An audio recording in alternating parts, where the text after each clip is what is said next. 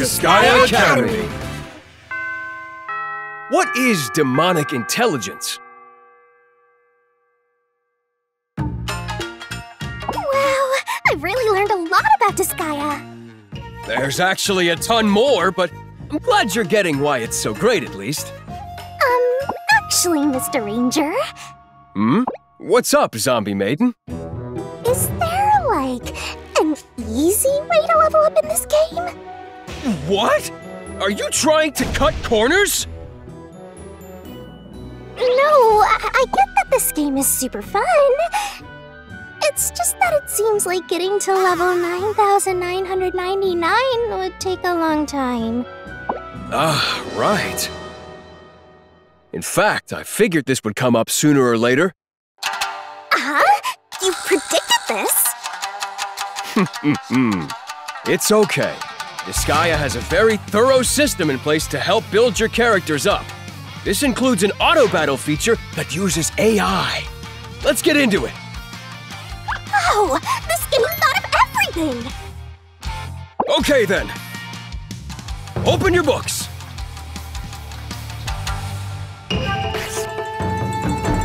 Use Poltergeist for auto battles. This makes leveling so much easier. Once you've cleared a stage, you can burn special Poltergeist fuel to run an auto battle. Oh, so you can automate things to level up all you want.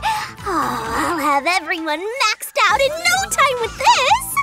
Nice one, Disgaea! Hold on now. Life isn't quite that easy. Look at the top right of the screen. Huh? What's that? The numbers dropping? This shows the remaining amount of Poltergeist. What? Why is it disappearing? Well, it's because you lose one each time it's your turn. The longer it takes you to clear a stage, the more poltergeist you consume. Beware! What? So hard stages take a lot of poltergeist? Don't worry. There's an efficient way to auto battle so you don't burn through your Poltergeist. Next page! You can use Demonic Intelligence, or DI, to run auto battles efficiently. Demonic Intelligence? Yet another weird term. This is truly the key to getting the most out of your auto battles. Basically, Demonic Intelligence allows you to set a character's behavior during auto battles. Let's try setting the Demonic Intelligence for this healer character. Whoa, there's a little grid now! This is the settings screen. You can input character actions in detail here.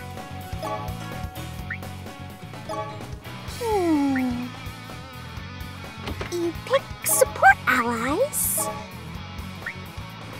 Prioritize characters with low HP.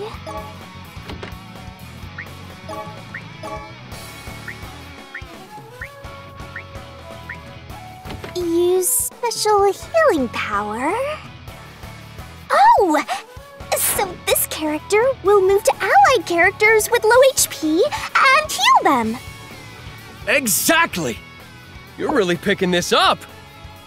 Let's apply what we've learned. Let's go! Okay.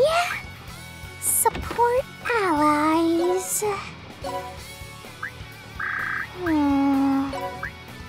Allies with 99% or less HP.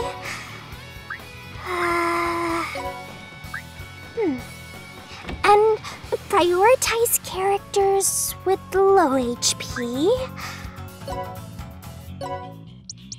And then, if moved, healing power can be used. Move to nearest spot.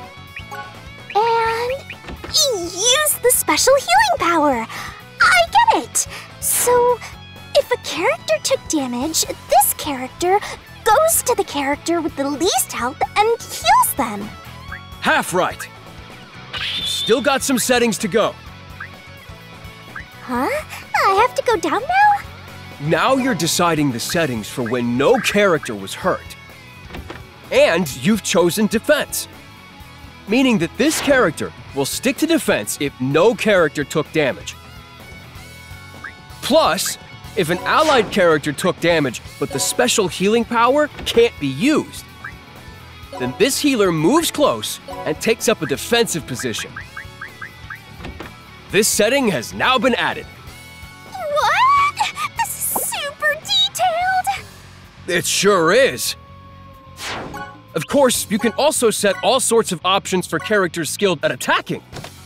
By adjusting demonic intelligence to match a character, you can lower the number of turns needed to clear the stage, thus preserving your store of poltergas. So by using DI smartly, you can save your poltergas while leveling efficiently with auto battles. This is just getting better and better! New players can use default DI settings. Rest at ease. Okay, time to level up like crazy and make the strongest party ever! That's the spirit, Zombie Maiden! The end! Disgaea 7, Vows of the Virtueless. Coming to Nintendo Switch, PS4, PS5, and PC. October 3rd, 2023.